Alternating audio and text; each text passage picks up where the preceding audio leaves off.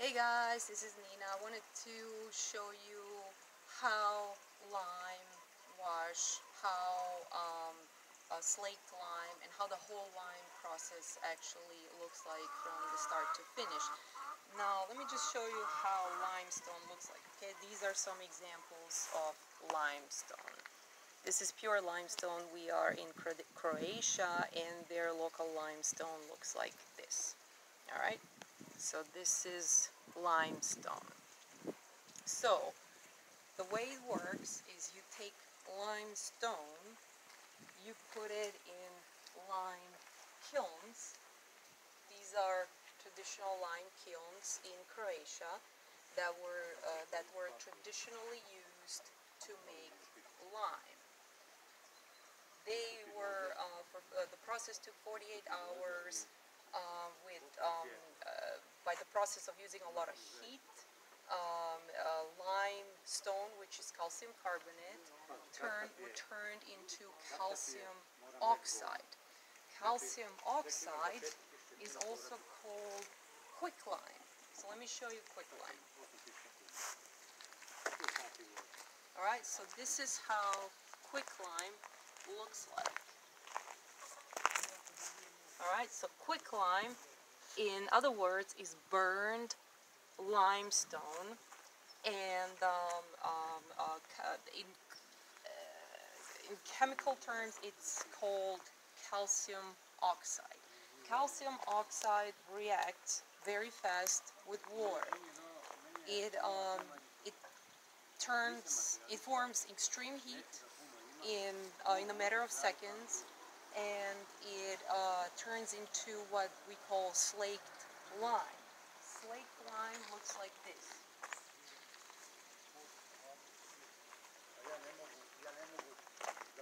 This is slaked lime. Slaked lime looks sort of like a thick pudding.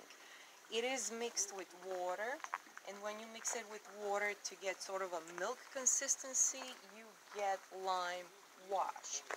Now, lime wash is looks like milk, and you can put it in buckets and use it to paint your walls. Another thing that people use traditionally in the process of lime making was lime water. Lime water is this. Lime water forms on the surface of slaked lime, and this is, as you can see, this is a very thin layer of calcium carbonate. Calcium carbonate can be removed, and then lime water can be drank, and people used it traditionally to neutralize high acidity in their body and heal various ailments such as cancers or other ailments. So this here is a miniature example of traditional kiln that was used in lime making. And here is an example of clay. Clay was the original material used in building houses in human history, and this kiln was made by clay. These are some examples of limestones from Croatia.